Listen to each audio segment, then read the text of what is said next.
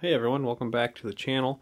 This is going to be layout video update number 5 for my first model railroad here, 4x8 with a extension over here on this side of the room. So got several things to update here since the February update video. This is coming in here at the very end of March, but did manage to find some time to squeak in this update video, so let's get right to it.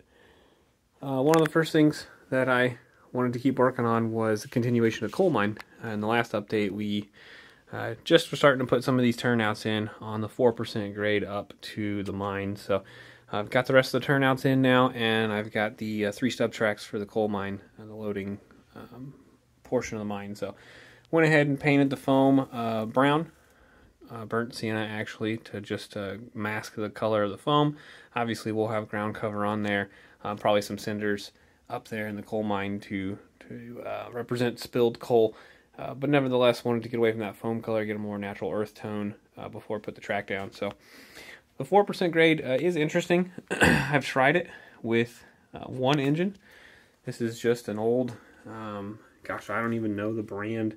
I got it when I was a kid. It's a DC engine, and you know, it did fine with all 5 of these hopper cars here. Pushed them up the grade, no issue, and no wheel slippage, even going through multiple crossovers here as the switches as you take turnout from the main to the various mine tracks. So I don't think the 4% grade is really going to be an issue, other than, you know, the cars will roll down. I'm not sure what I'm going to do about that yet. Maybe it won't be an issue. We'll figure that out when we really get into more of an operational setting, but for now, the 4% grade seems to be okay. One of the things I did do, and I'm going to have to move these out of the way. One of the things I did do was I kind of went out of my normal, I don't typically glue my track down, but in this case I did, because the track spikes don't adhere very well to the foam. They can loosen pretty easily. They actually do a really good job of keeping the track in place on cork, but on foam, they have a tendency to slip and move around. So I did kind of, in select places, put some glue down to get the track to better conform to the 4% grade, especially where we had grade changes here, like at the top of the slope, for instance. And that actually made the rolling stock go a lot smoother over that 4% grade. You can see, I know the feeders are kind of in the way, but you can see the rails, they do kind of have a sharp transition. I may file those down a little bit to just improve rollability even more, but I feel like gluing really helped. So that's the update on the coal mine. The other update on the other side of the layout, I did get the rest of the track in for the tank loading track and the grain elevator. So getting that track in was a big milestone as well, because now every single piece of track is laid on the main 4x8 board, with the exception of the scrapyard spur over here. You can see it's laid out. I just haven't put it in yet because I'm going to actually kind of depress the foam down here and bring that track down a little bit. And as you can see, it's also the playground for my kids when they're helping me on the layout. So haven't set that piece of track yet, but that's going to be in the future. So really I consider the majority of the main board track laying to be complete. So a little bit of an accomplishment there. I'm happy to see all that track down, especially as we near the end of winter, and my time down here is going to start dropping off as the weather improves outside. So worked on turnout control some more. I know I've talked about this on the ground throws, but really I have all of the, I guess the main line or the outside tracks are now ground throw turnout controlled. I need to order some more to do some of these interior spurs right now. There's no control on those, so going to be working on that as soon as I can get some more ordered. And also in the last month, been working on track weathering. Previously I only had ties painted really there between that back curve turnout and the diamonds, and now I've made some good progress on painting the ties. It is slow. It's pretty painstaking, but sometimes it's a little relaxing just to come down here and paint for 20 minutes, 30 minutes, and see what kind of progress can be made. So, a couple other things to update on. I did have some short-circuiting issues. You know, I laid all this track in the grain elevator area and dropped, oh, well, probably 6 or 7 feeders to power all the various points in here, and fired up the layout and definitely had a short circuit issue.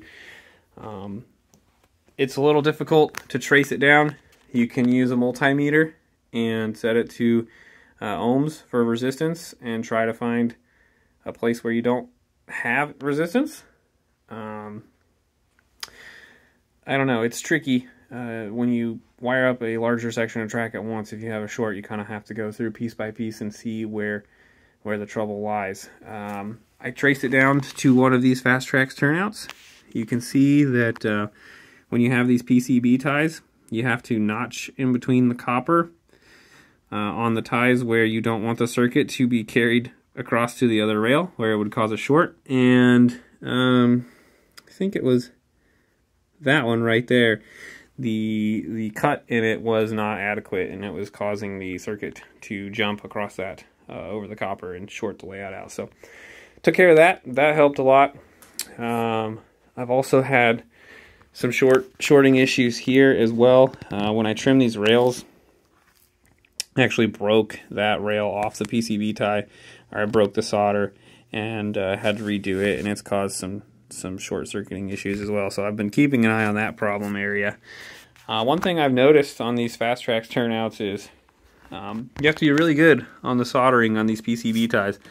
It's a little bit of a catch-22 between having nice, clean, flat solders and solders that are strong enough to hold the diverging rails. And in this case, on this one here, you can see I'm going to have to resolder it because it's popped off, and the movement of the ground throws caused it to pop off. So I will be more generous with the solder when I put it back on, and I will sacrifice aesthetics for functionality because I don't want to have to be resoldering these all the time. So, but other than that, you know, I really like the Fast Trax turnouts. You just have to be diligent on your solders, of course. So other than that, you know, I wanted to get to structure building, but track laying took up most of my time, and still in the mode of wanting to get as much track down as I can and do structures later as time allows.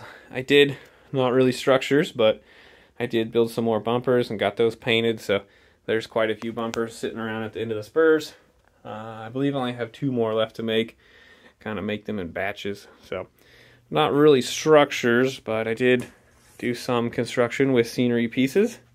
So maybe in the next month, if time works out, I'll get into working on some structure building. I don't know, I'm a little intimidated by structures. I haven't really built them before.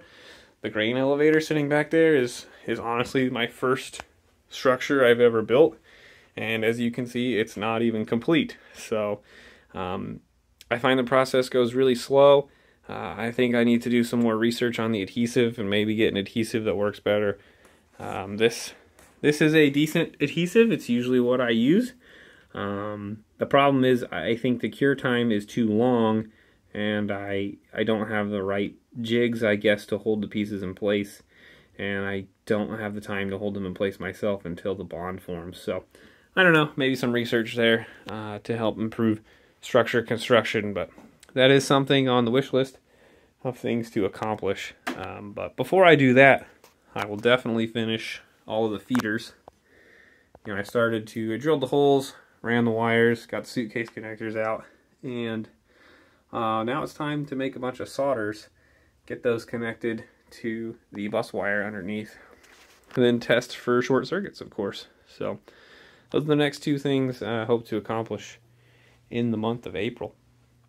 The beer for tonight, we've got Bad Elmer's Porter from Upland Brewing, which is down in Bloomington, Indiana. It's an unseasonably cool day here in Indiana for late March, so a porter fits in just right with that weather. So with that, I think we'll wrap up layout update number 5, and we'll see you in the next one for number 6.